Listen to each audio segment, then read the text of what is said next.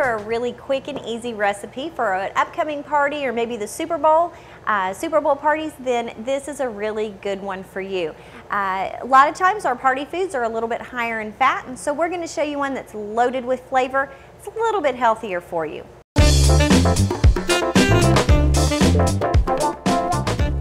For this recipe, you'll need 1 can refrigerator crescent rolls, 4 ounces of cream cheese softened, half a cup cooked chicken, some cilantro, 2 tablespoons diced canned jalapenos, and 2 tablespoons of green onions.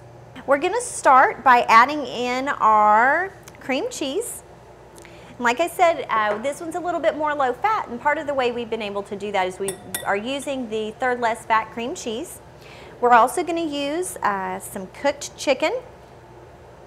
This is a good thing if you have leftover chicken. You can put it in a blender or a food processor and chop it up, or you can do the canned chicken. If you're in a crunch and this is something that you want to make quickly, you can use that as well. So we've chosen to use the canned chicken.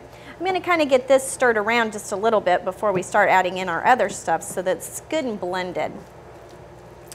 You know, one thing about party foods and appetizers is a lot of times they are pretty high in calorie for what they are. This one pinwheel is about 43 calories.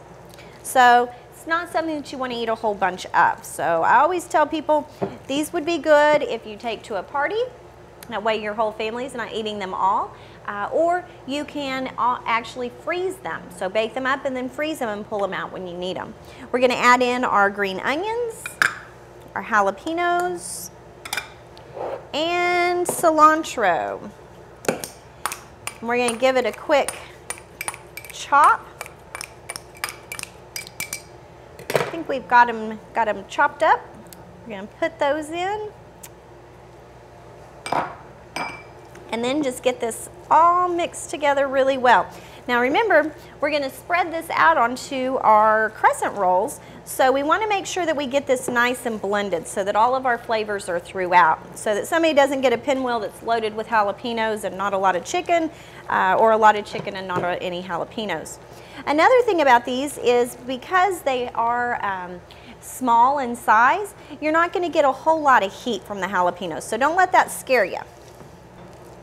Okay, get my mess out of the way. At this point, get you a cutting board and your refrigerator crescent rolls. We're going to unroll those into a long rectangle. Actually, my cutting board's small, so I'm going to do this one first.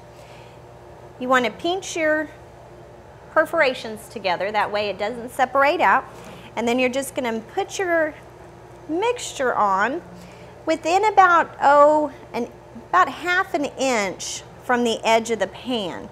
You don't want to go all the way to the edge because as we roll we need room for this to kind of expand out, and then also so that our edges can seal well. And the next thing you wanted to remember to do is to roll from the long side, not the short side. So make sure that you roll from the long side. If you roll from the short side, then our rolls get a little too thick and they don't bake up the way we want them to.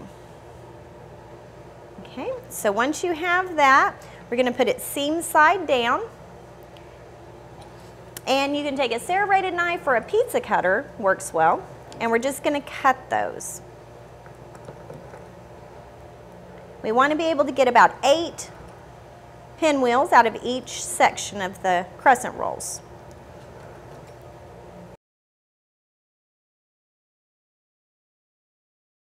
We've got all of our pinwheels on our cookie sheet. Once you're done, you should have about 32 pinwheels. You don't want them too thick because they'll take too long to bake and they'll be a little doughy. So you want to make them about 32 of them on a cookie sheet. We're going to put them in a preheated oven to 375 degrees and bake them for about 14 to 16 minutes. You want to make sure that when you know they're done, they're golden brown. So we're going to pop those in the oven and get our mess cleaned up. You can see we've got our pinwheels out of the oven and they're a good golden brown. You don't want to overcook these and you do want to serve them warm, but they are a really neat, different addition to your next holiday party, get together, Super Bowl, or just a fun finger food night with the family. Be sure to come back to the Food Corner, part of newsstar.com, for more demonstrations and recipes. And if you have any questions, contact the Pottawatomie County OSU Extension Office. We'd like to send a great thanks to Rock Creek Baptist Church for letting us use their facilities today. And remember, eat better, eat together.